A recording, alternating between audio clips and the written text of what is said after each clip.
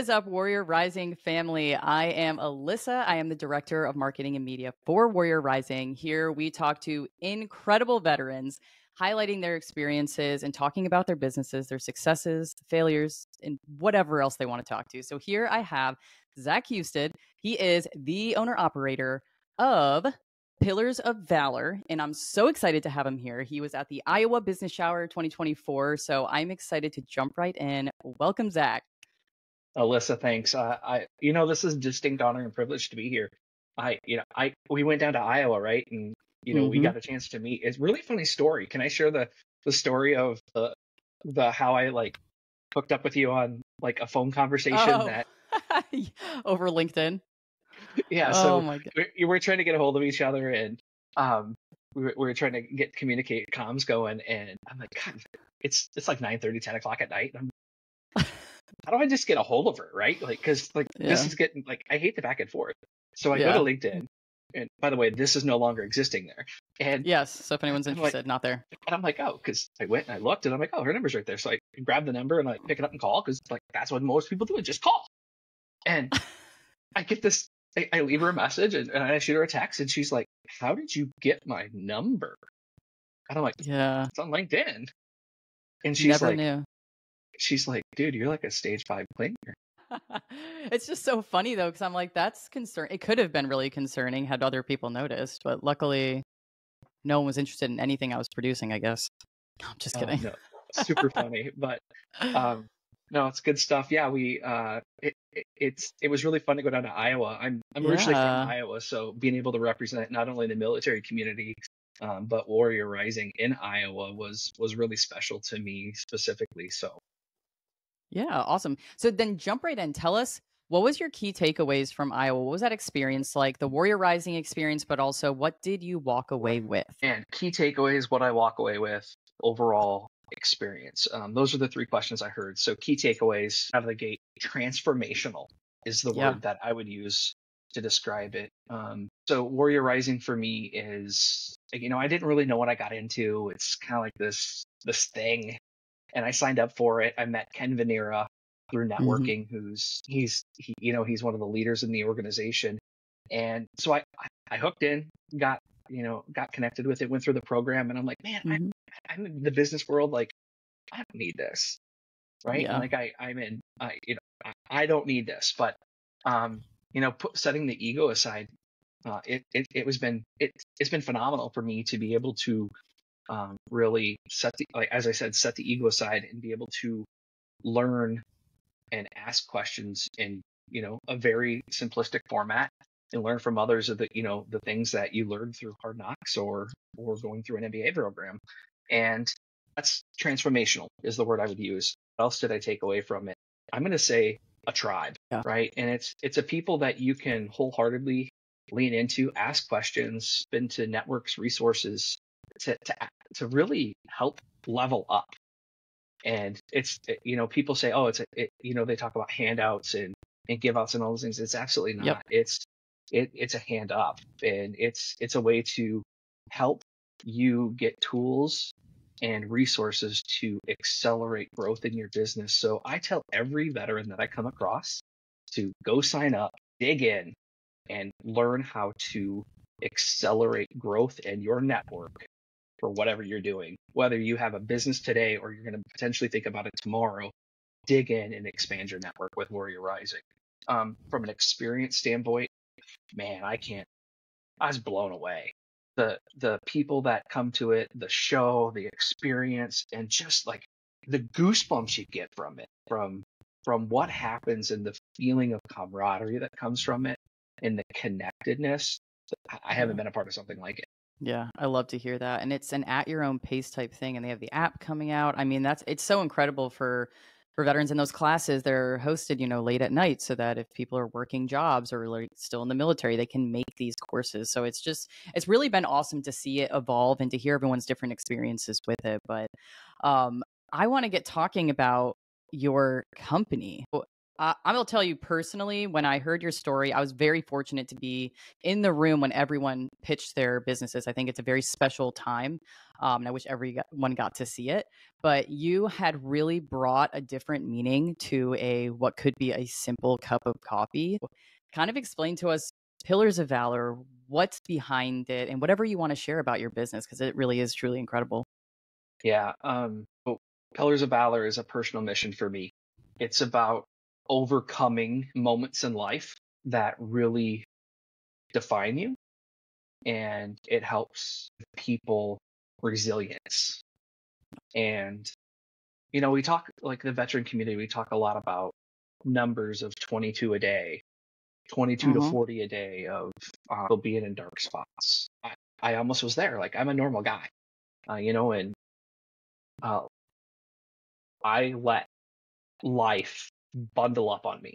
And I let things get to a point where it was unhealthy.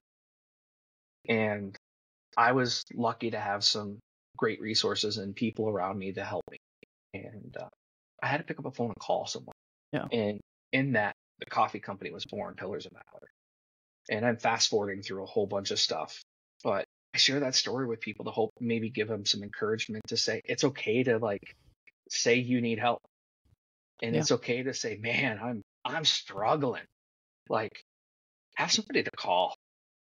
And the impetus of what Pillars of Valor is really about is slowing down, taking a deep breath, collecting your thoughts, and inviting someone to have a conversation with you, or inviting someone to have just a cup of coffee.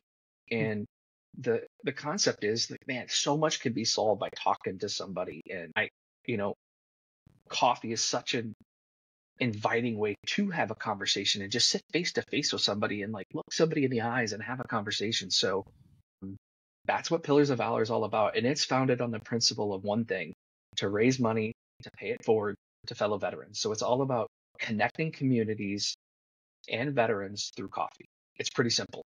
Um, and it's about a brand of unity and bringing people together in a non-threatening way. And, at the end of the day, my vision and my dreams for this is to have it be a movement and have it be um, this huge thing that people are proud of. They want to set it on their counter, the bag, because it's got an elegant design and it Mm-hmm. stands for something bigger than just a coffee. Yeah, no, absolutely. And I have to say, I have some bags here, and they are definitely on display in my little coffee section because I'm a coffee fanatic. As you can tell, I'm drinking it now because there is no time that is a wrong time for coffee, in my opinion. You Love know, coffee.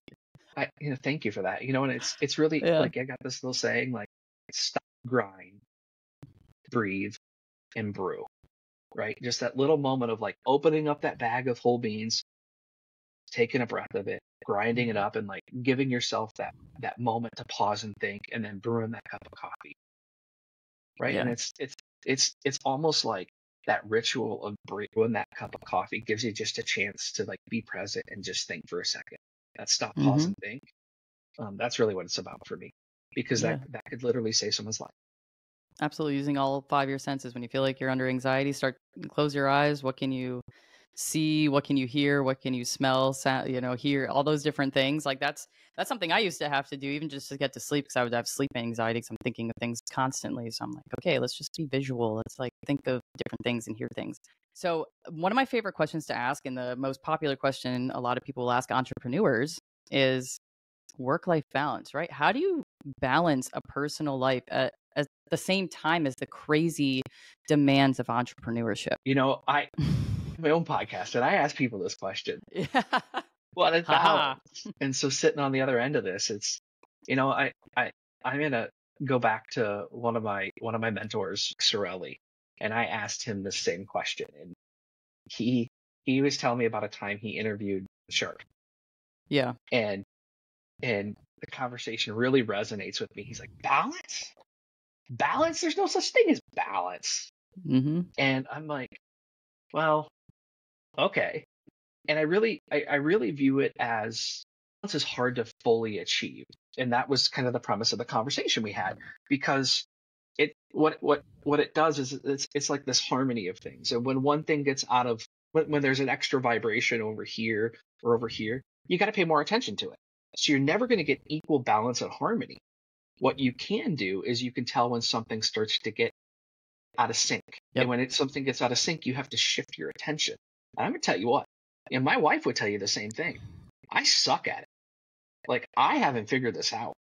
And if she can hear me right now, because she's like in the other room, she would tell you, like, I suck at this. And so I don't have a good answer to it other than I know that you have to stop. You have to make intentional decisions at it. Yeah. And you have to prioritize. And like, I'm still learning. Yeah. Because I want to do everything. Like I just like hear run you. around and I'm like, man, I want to help everyone. I want to do all these things. Yeah, And she has to reel me in. You got to have that support system that understands that. That's the biggest thing that I would take away, or I would give other people. It's like, you have to prioritize, because you have the freedom to do whatever you want, but there's, you can't do everything, right? So let me ask you a different type of question. So any aspiring veteran entrepreneur that are transitioning, whatever stage of the process they're in, what are your most valuable pieces of advice for them to start up their own business, whether they have an idea or not? First thing you have to do is write it down. What is it? Then, once you figured it out, one of the biggest pieces of advice and information I learned going through Warrior Rising is, what does it look like to end? Which is the weirdest thing to think about. But like, what does the exit strategy look like? So if you were to ever end it, what does that mean to you? And I found that so paradoxical. And John is part of the Warrior Rising organization from Full of Capital. Also, he harped on that, and he taught us to think about that. And one of the other things that I learned was, use your money last. Figure out how to get your idea funded or to start your business without using your money.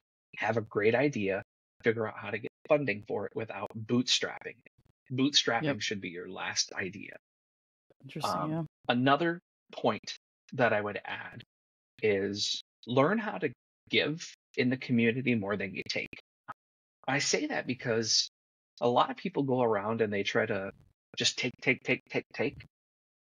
Look at how you can support others first before you take. And because everyone needs help, right? And if all you do is go around and you're the leech, you're going to be known as the leech. So look at how you can pay it forward to others, and then it'll pay dividends to your future success, because everyone is looking for that. So always be on the lookout for others, and they'll do the same for you. Yeah, absolutely. I love those tips, and they're very important, because there's a lot of people out there. I wish that I had known that becoming an entrepreneur was an option leaving the military. I don't come from an entrepreneurship background. No one owns businesses in my family, at least for many generations they haven't.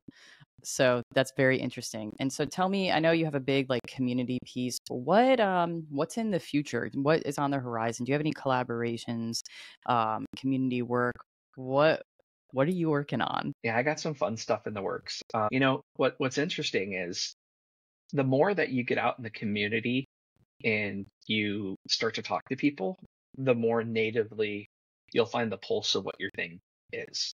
It's kind of morphed into what the community wants it to be, right? And so I have a vision of where I want it to go, but it's fun because as I've done coffee tastings of my product, and I've sat at grocery stores and I've had people sample it, and I've heard what they've had to say, it's fun to see how they embody it and how people react to it and what they think of it. And I've had more unique opportunities come up of it with partnership ideas and where it could potentially go than I've ever even thought of or imagined, just by being present in the community and just sharing the story. And so, one of the things that's popped up is, like, how can I do strategic partnerships with other nonprofits where my brand partnership with a nonprofit is directly fueled to help fund nonprofits. So as an example, Rising, it just uses as an example where I have a roast specific to Warrior Rising, hypothetically, and every bag that is sold with the Warrior Rising brand on it have a direct dollar value go to Warrior Rising. So people who bought that roast would know that when I buy this brand that I love, Pillars of Valor, and I love this flavor of roast, this roast profile, I'm directly supporting this nonprofit that I believe so heartily in. Yeah. And so I've had a couple things like that pop up that I'm really proud of. Like I'm on the cusp of like having one of those launch. That's And awesome. there's another one that I'm really close on launching with a really large organization um, that they're looking at using it as a way to help fund their internal military diversity, equity, and inclusion program. Awesome. And so they're going to use it as a way to fund their internal programs by reselling the product internally within their organization. And it's going to fund their veteran themed programs Wow. at a That's really large organization. I never even thought about that. And yeah. it was something that, we talked about together. And I'm super proud of like partnering with them and helping them achieve that. Because at the end of the day, my mission is connecting communities and Mhm. veterans through coffee, period. And it's all about raising money to support veterans, period. And so Exactly. like it makes me happy to be able to have these conversations with these large organizations and, walk the walk, not just talk it. 100%. I totally agree. And that kind of leads me to another question is, how do you, or what tips do you have, or how would you help keep people inspired if they are looking at something like coffee or supplements, something that seems saturated? How do you do it differently? How do you encourage them to, if that's what you're passionate about, go for it, because you're going to put your own spin on it anyways. But for Yeah. some, especially I'm in the, fitness world, and it's very daunting when it's a very saturated industry. So how do you encourage others to stay true to themselves and to stay on that path if they're interested in something? Every person that I initially told that this is what I'm doing said, don't do it. Interesting. You can't do it. How are you different than company A? We all know that company. I don't need to say it. And I still get that to this day. And then as my brand has started to grow and get a little bit more brand equity, people stop asking me that question because they associate with it now and they start to see it. But and if you believe in it, it's okay. Like coffee, as an example, is the second largest traded commodity in the world. Think about that. So there's always space for something different. And if like for yourself or as a fitness company, if you're thinking about having a fitness company, there's a whole bunch of them. There's a whole bunch of different banners and things that people associate with and different types of subgroups that they can associate with. And Hmm. all of those things come together and people do it for different reasons. It could be they just like the person, right? Or they like the cause. They like how the logo looks. I mean, Hmm. there's different reasons. So if you're passionate and you believe in it, and it solves a need in the market, and you can see a path to it, go do it. Try it. And Absolutely. if it doesn't work, okay, at least you had the guts to do it. Yeah. You know what? Like my goal at the end of the day of all of this is how many homes can I build for people? Like that's like there's nothing better than giving someone a home. If I can do that, man, like I get goosebumps thinking about that. Hmm. Like that's my inspiration is like how many veterans can we house? Yeah. How many different lives can we impact along the way? For me, it's not about how many bags of coffee I sell. It's about how many different dollars can we raise to make impacts on veterans and like locally in the community. Like this last weekend, I took somebody to the Chenny Cassidy and Zach Brown concert, and Wow. I was able to like help them fulfill a thing. And because of That's Warrior awesome. Rising, get this, because of Warrior Rising, I was able to make a connection into the Zach Brown band. Wow. All right, get that. And when we were at the concert, they came up and they gave us swag and made it extra special for that veteran. Wow. Now talk about being on the path of like doing good. Hmm. Like Gives I me cried. goosebumps. I cried because Mhm. people are believing in my brand and what I'm doing and helping support those things where I can continue to pay it forward. Like that's the type of impact that I'm talking about. Like I'm Mhm. not taking no. I'm in this to like make an impact for people and make change. Yeah. And if you believe that in your heart and you know that you're doing those things for the right reason, take the brakes off and run. Yeah. No, I love that. It made me all emotional and get goosebumps and stuff. It's exciting. And I mean the network that you get with working with Warrior Rising, going to events, doing the Warrior Academy, like it's unparalleled.